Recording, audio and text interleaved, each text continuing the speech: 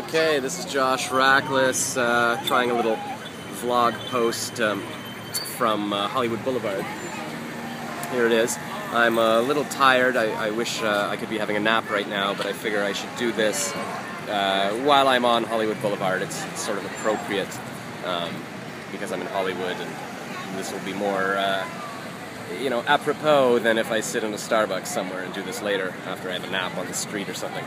I'm tired because I had a couple of 3 drinks actually last night at a bar. Actually 2 at a bar and 1 at a restaurant earlier. I don't really drink a lot normally, but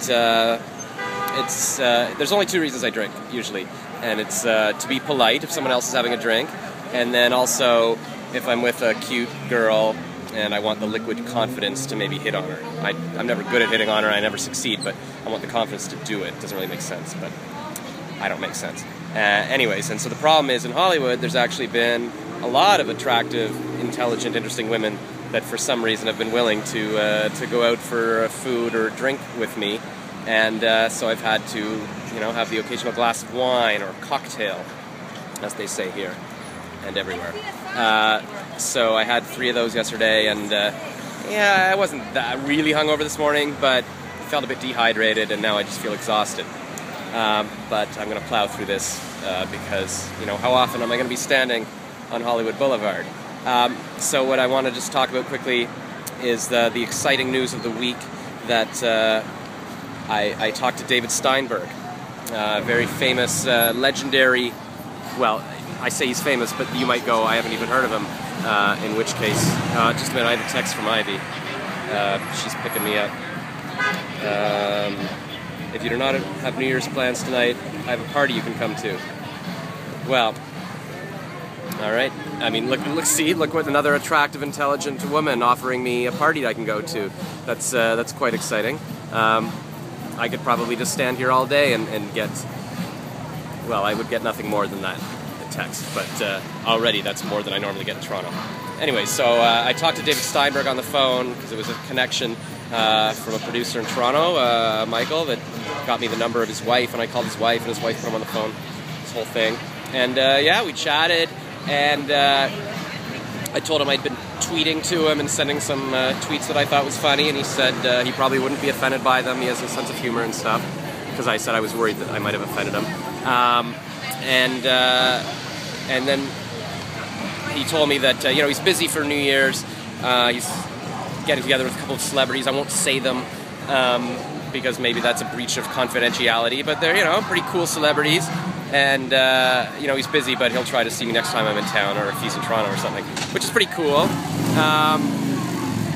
I'd rather go to his New Year's party, than talk to him at some point in the nebulous future, but I can understand, he's maybe a little shy or doesn't want to be stalked or whatever. And then yesterday I got an email saying that he's now following me on Twitter, and he's only following 79 people. I guess I'm the 79th, but he's followed by like 3,000 people. And look at that, a motorcycle covered with stuffed animals. That's so LA, or just crazy. He's now following me, and I tweeted to him earlier, or I tweeted about him saying that he's following 79 people or 78 people, and only 3 of them are Canadians, and it was Dave Foley from Kids in the Hall, and Gian Gomeshi, CBC radio host, and I think it was Jim Carrey was the 3rd, and I said, yeah, that about sums up Canada, but now there's 4 Canadians, told you I'm tired, that he's following, and I'm one of them. And so I was all excited about that. I Facebooked about it, and then my friend Robin last night says, oh, well, that's exciting. What are you going to tweet next? And then suddenly I realized, yeah. Holy, look at the buses. It's a violent town. I just hope I don't get shot. And so she's like, what are you gonna tweet? Now I realize there's pressure, because now, this legendary comedian, director, writer guy is now following my tweets. What am I gonna tweet? Like, I can't just tweet, look at my lunch, which I don't do. I try to be amusing, but also sometimes I'm a bit dirty with my tweets. Like I tweeted a couple of days ago after seeing a comedy show that Dane Cook dropped by at, and this girl Amy Schumer, which I'd never heard of, but it turns out she's really famous. And I tweeted something about how I wanted to sleep with Dane Cook, and and give Amy a facial. It was a bit more eloquent than that, but that was the gist of it. You know, I thought it was funny, but maybe that's not the kind of humor that David Steinberg likes. It's also maybe not the kind of humor that the Green Party likes, because I tend to run for office with the Green Party of Ontario. So, you know, that's kind of, I mean, before I was already having that dilemma, like, what's my brand? Am I a perverted comedian type? You know, like Louis C.K., he's not perverted, he's just more talking about sex, but in an intelligent way. Or am I like a politician where I have to be very nice and you know, try to get elected and stuff? So I was torn about that, but now there's this third layer of pressure with David Steinberg following me that, you know, I have to also be sort of intelligent and funny. So I'm a bit stressed about that. So I thought, you know, maybe before I alienate him with some stupid tweets that I might do, you know, maybe I should try to get to this New Year's party. Maybe I can still crack him. Maybe I can still win him over while I'm here. So I was lying in bed this morning and I had the big idea, why don't I do a funny video where I sort of am wishing him Happy New Year's,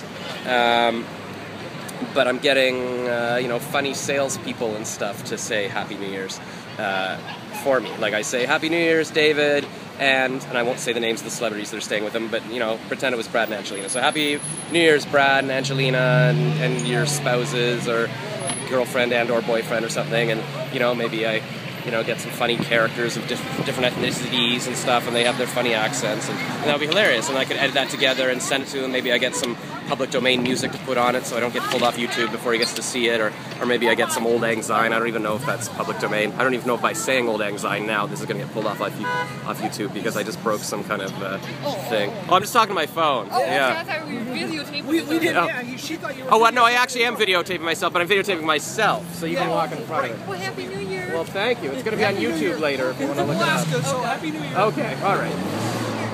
She wasn't interested in seeing the video, but they're from Alaska. So, and then right there, maybe that's for David Steinberg, that video of the tourists right there.